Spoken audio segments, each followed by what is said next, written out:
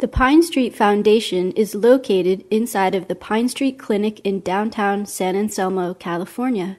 It was founded to improve the lives of people with cancer through extensive education and research efforts.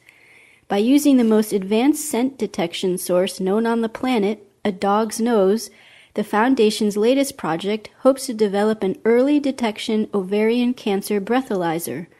The Foundation's efforts and findings have already received federal funding and international media attention.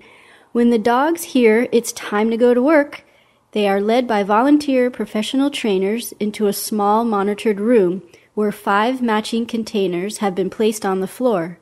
One container houses a cancer breath sample, while the other 4 house out-breath samples from healthy individuals.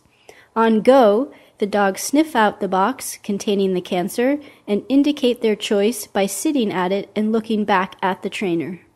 Dogs have to correctly indicate which station an ovarian cancer breath sample is placed 30 consecutive times.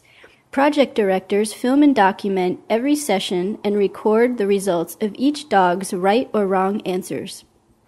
The California Foundation is working in partnership with the University of Maine, where breath samples are analyzed from these R tubes, which hold the breath.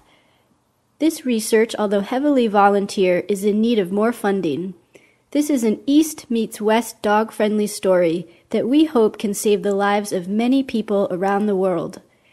Could you help us achieve our goal and be a part of helping us answer the question, can dogs detect cancer in breath? Please contact us if you have any questions, suggestions, or would like to donate. Thank you.